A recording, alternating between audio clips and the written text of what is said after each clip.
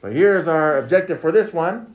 I can determine if conclusions and data are valid or not valid based on a survey or population. So take 1 minute and copy this down, please. Here's some vocabulary for us, statistics. Of course, some people would say, just cross out this garbage and put lies, and that would be fine, I suppose. But surveys is usually how we come up with statistics, or when we, like in the first part of this unit, we talked about probabilities, right? So survey, if you perform an experiment, that would also be considered results for a survey. Just surveys, usually you go to people and ask questions, right? Now, of course, if you want to be highly manipulative on this stuff, you can be. And for the most part, I would say, especially in mainstream media, it is. You'll have to find out later why. But population would be members of a group.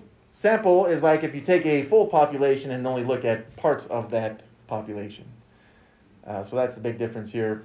I don't necessarily use this vocabulary, but you'll see it. And for some reason, they want you to know the difference. So here we go. Now, if we compare, I know you're still copying this stuff down, but if we compare surveys to experiments, and you look at the two types of probability, remember you got theoretical probability and experimental probability. Surveys, once you actually perform a survey, it's the same thing as performing an experiment, like I just said. So the results of surveys generally are considered experimental type probabilities. But what they do with that type of information and probabilities is they say, now I will predict the future.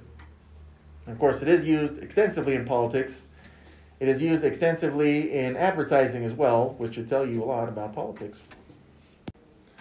For each survey topic, determine which set represents the population and which represents a sample of the population, right population or sample. Okay. So here we're looking at the topic is dress code changes. And so set A is the students in a middle school. Set B is the 7th graders in the middle school. Of course, we're looking at the same middle school, hopefully. However, all of the students in the middle school would be considered the full population on this one. Population.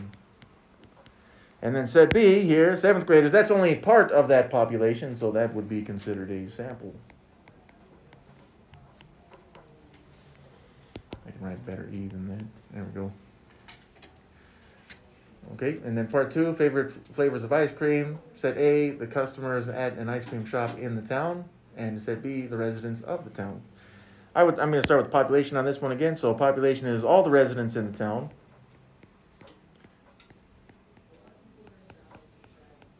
And then the sample is part of the population, which is just customers at the ice cream shop in the town. Of course, are they the same residents of the town? I don't know, but I guess we can assume that they are. So this should tell you something about the relationship between these two. A sample should never be bigger than the actual population that you're looking at.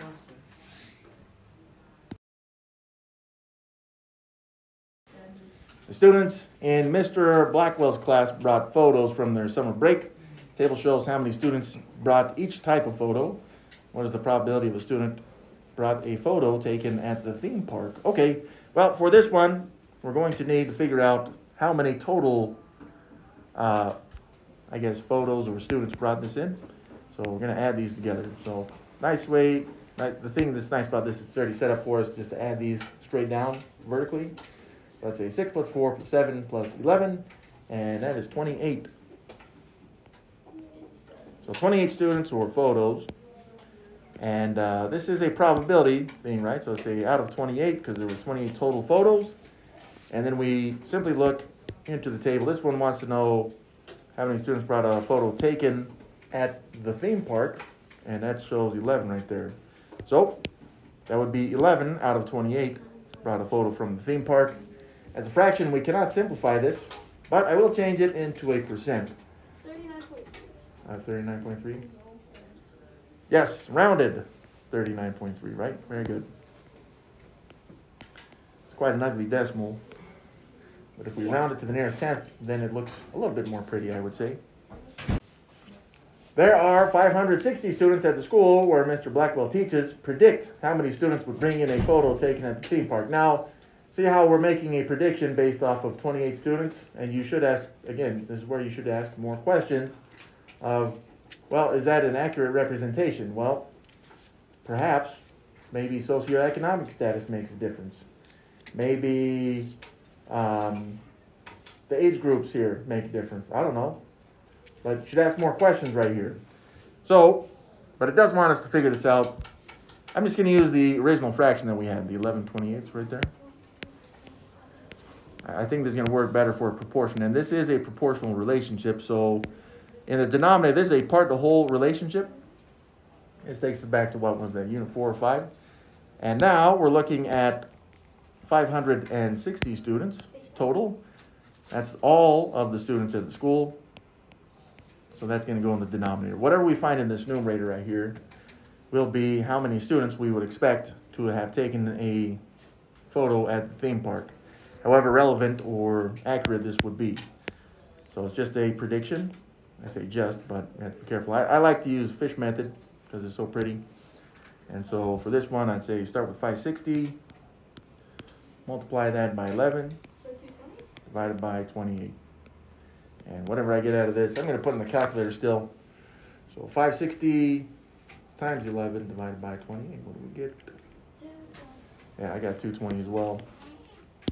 So the answer here is 220, but the answer is not 220. The answer is 220 students. And if you want to be more specific in your label on this one, say 220 students we would expect to have a photo from the theme park. Good for you, but I'm not going to.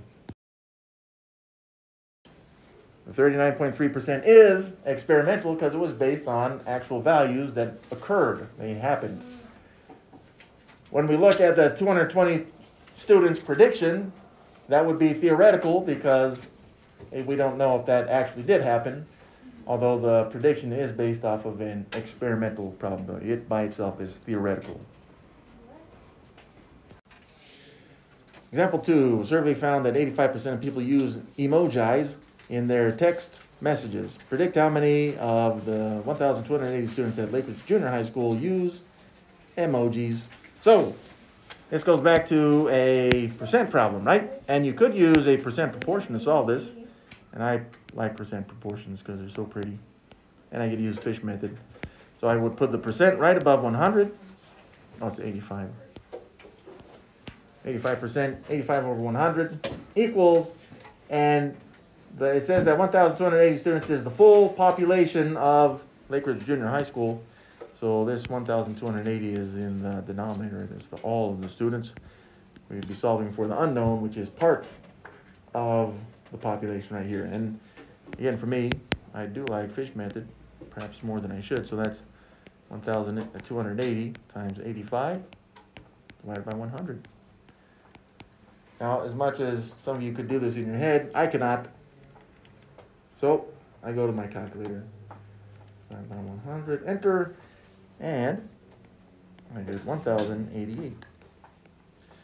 Now that's nice. It's just that 1,088 is not the answer because it's a word problem. You need to label it students.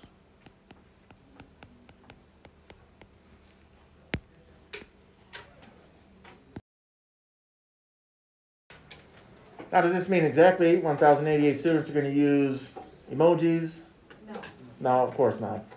But it's a prediction to say, well, based on this statistic that we found at 85%, which is an experimental probability, then we would assume that this many students, or around that, right, would be using emojis. But again, you can kind of see how this can be used to sometimes even manipulate people's brainses. The circle graph shows the results of a survey in which children ages 8 to 12 were asked whether they have a television in their bedroom. Predict how many out of the 1,725 students would have a television in their bedroom.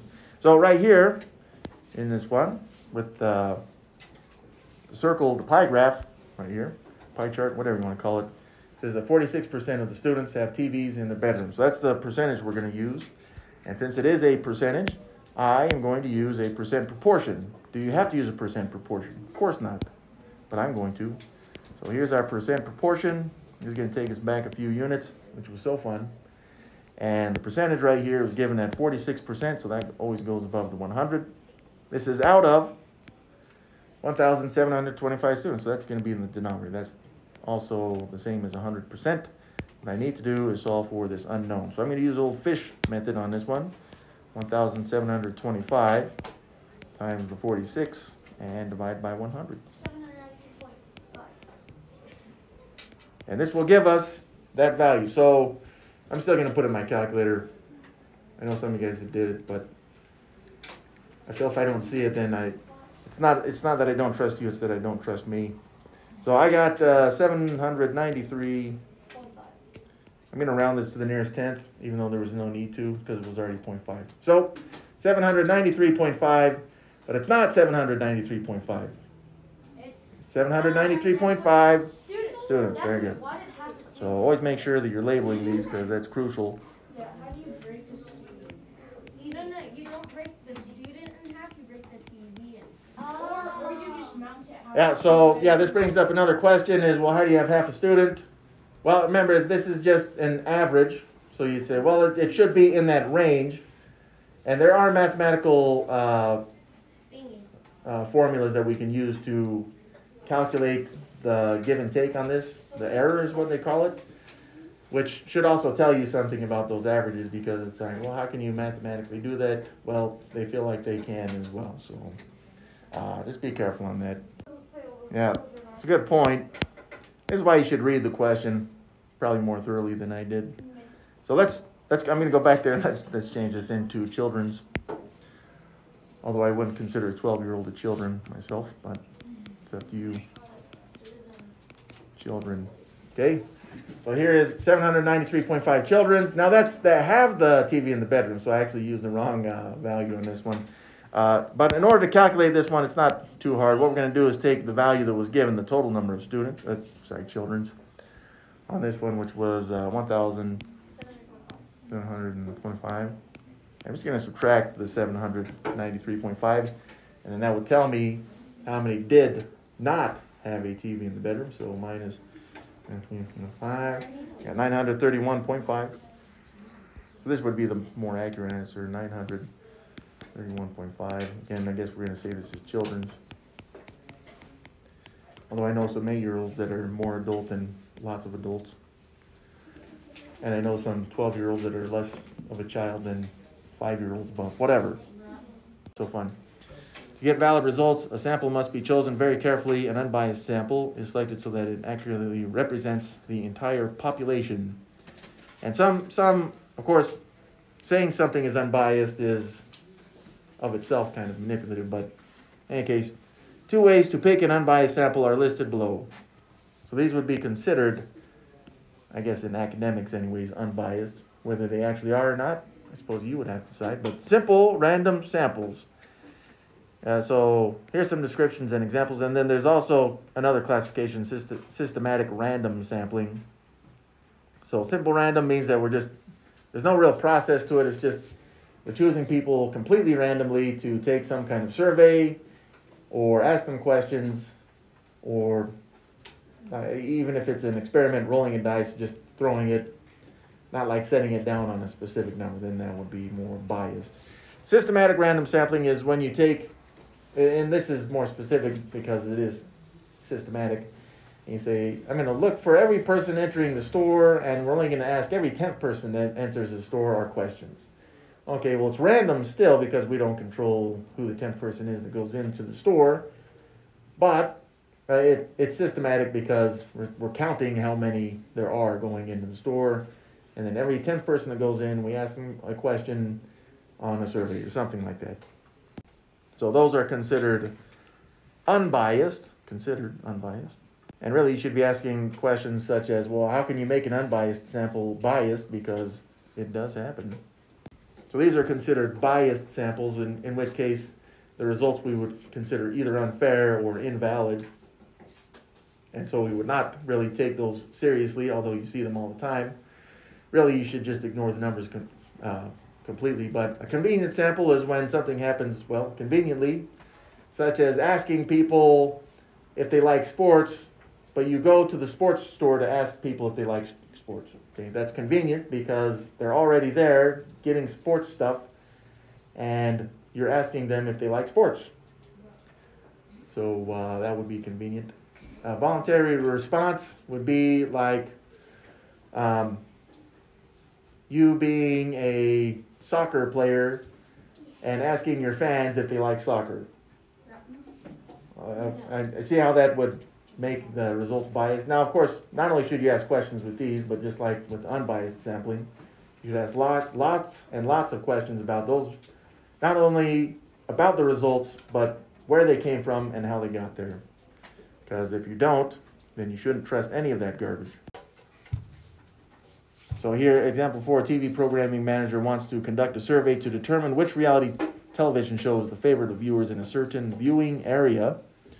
He's considering the 3 samples shown. Draw an X through the 2 samples that would not fairly represent all of the people in the viewing area. Which again, indicates that there's some manipulation here, but just taking stuff at the surface as well is not usually a good idea. You should actually ask more questions than that. But sample 1 says 100 people that are trying out for a reality show. Well, if they're trying out for a reality show, then chances are that they have a very specific kind of preference for television show watched, so that would be considered biased. Sample 2, 100 students at your middle school. Yeah, that seems okay, except it's at a middle school, right? So age plays into biasness. And so we'd say, nope, not this one either. Sample 3, every 100th person at a shopping mall. Okay, that's systemic, right? Or systematic, not systemic. Systematic because we're looking at every 100th person here. So yeah, that one checks off. That's a good one. Now again, this is completely academic. It would be considered random.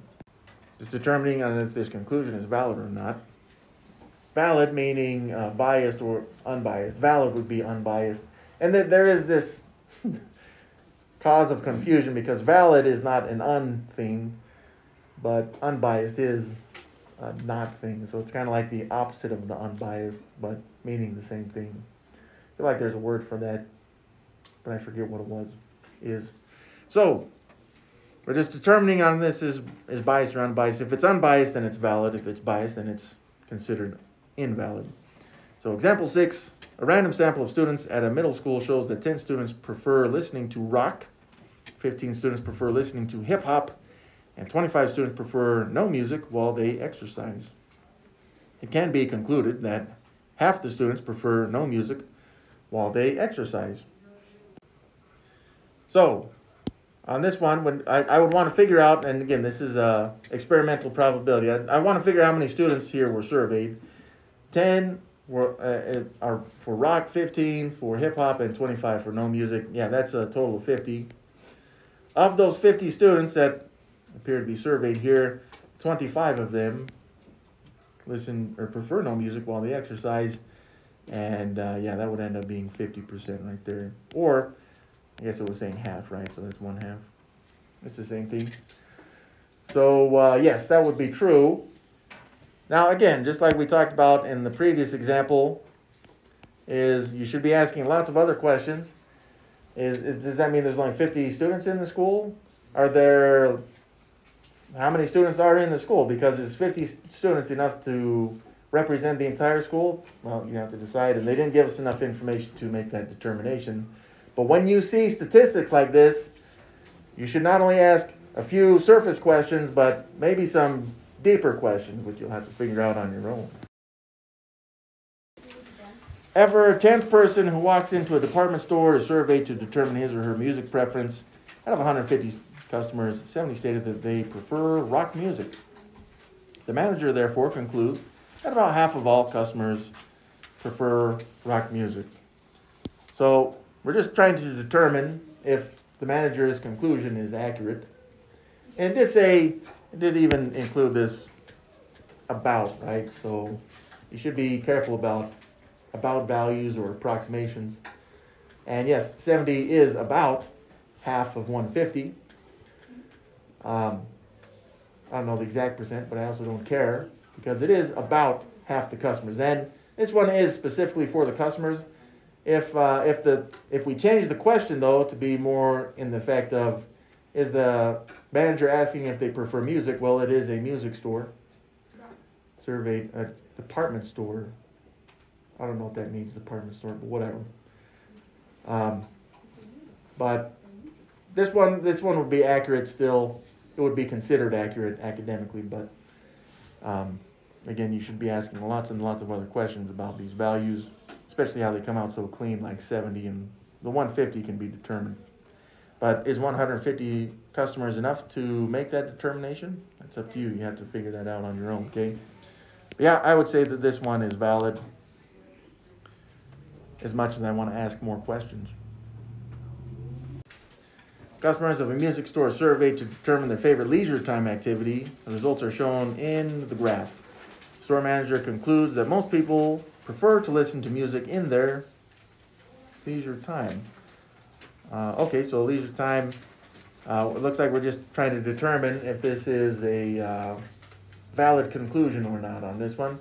Well, these are leisure time activities, so it looks like 6% of the people they surveyed was like, hey, I like to play sports. 9% was like, I just do other things other than playing sports or listening to music.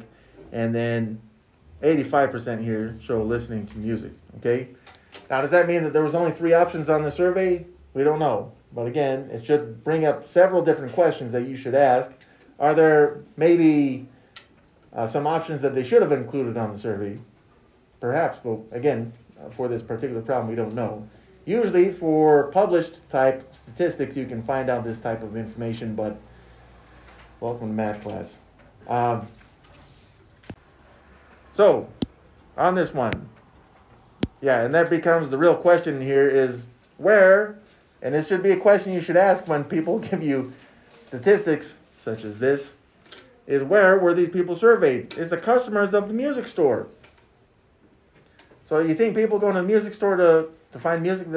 I know music stores don't really exist these days other than on the internet, but if they did, and you ask people, what do you do on your spare time? They would probably say listening to music. So for me, I say that this is an answer of no. Sorry, store manager, you have come to a correct conclusion. Now, remember, the conclusion is correct based on the statistics that are shown, but the statistics shown are biased or they are unfair. So naturally, we would say you got to be careful with that type of conclusion because if you go to a grocery store and ask people what they do, okay, that may be a little different. How about this one? The store sells 3 types of pants: jeans, capris, and cargos. Store workers survey 50 customers at random about their favorite type of pants. Survey responses are indicated in the table. If 450 pairs of pants are ordered, how many should be jeans? Well, this one is just one of those percentage ones. So first thing we're going to do here is add the values together. All 3 of these values. That's not even hard. That's 40, 50. Boom. 50, looks like 50 pairs of pants. That's favorite types for people's. So it is going to be out of 50. And it says preferred jeans. There's 25 out of 50. And as a proportion, we'd say, well, this should be equal to 450. It's really just half. So fish method, cross multiplication, scaling the fraction. It looks like we should get 225. So pairs of pants, how many should be, I guess jeans would be our label for this one. So if 450 pairs of pants are ordered, we would expect approximately 225 jeans of those orders to be jeans. There we go. Yeah, is this valid or not? Well, is 50 enough to make that determination? I guess if you're looking at a really small business, probably. But if you're looking at something like Amazon, no, that would not be enough people to make that determination.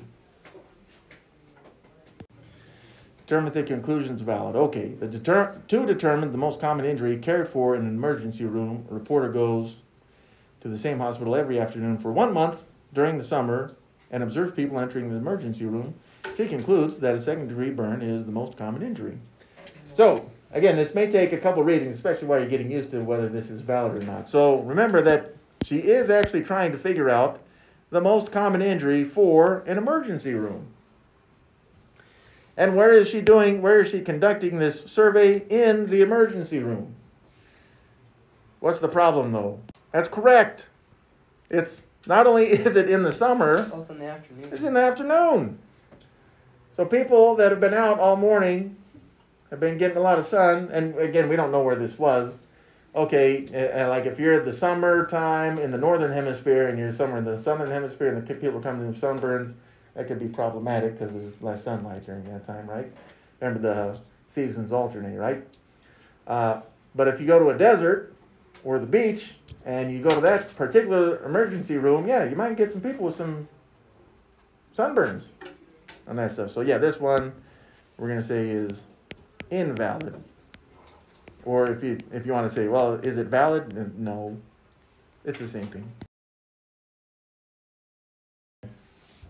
To evaluate the integrity of underground water lines, the Department of Public Works randomly selects 20 sites in the city to unearth and observe the water lines. At 5 of the sites, the water lines needed repair. The Department of Public Works concludes that about 1/4 of underground water lines throughout the city need repair. And again, this comes in with more questions. Well, how many total sites are there in the city? Is it a giant city that has like 2,000 sites? Well, 20 isn't very much of that, so then it wouldn't. But just based on the information we're given, what they really want here is yes, because it was random. And 5 out of 20 is the same as 1/4 or 25%. So the answer they're looking for here is yes, although I would want to ask, again, in my heart, I really want to ask more questions, but this is a slide and I can't ask questions of a slide.